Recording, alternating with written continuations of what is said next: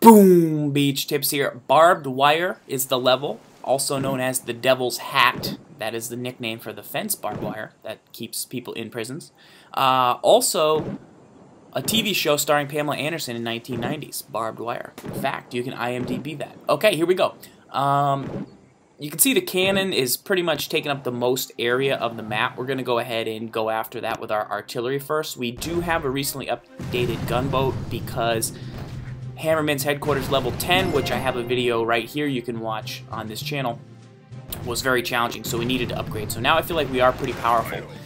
Rather than go after the oil drums on the right here to get more energy, we're going to drop our heaviest troops on the left, and that's going to allow us to quickly take down the sniper tower, because if we had gone after the right, the sniper tower would have still been able to shoot us. It probably would have gotten most of our bazooka troops, and I talk a lot of crap about bazooka troops on this video, but that's a situation right there where, hey, the heavy troops are out in front.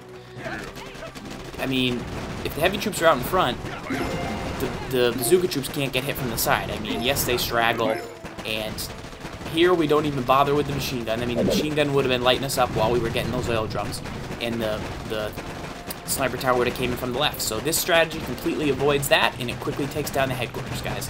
Boom, ipso facto, easy level, barbed wire, beach out.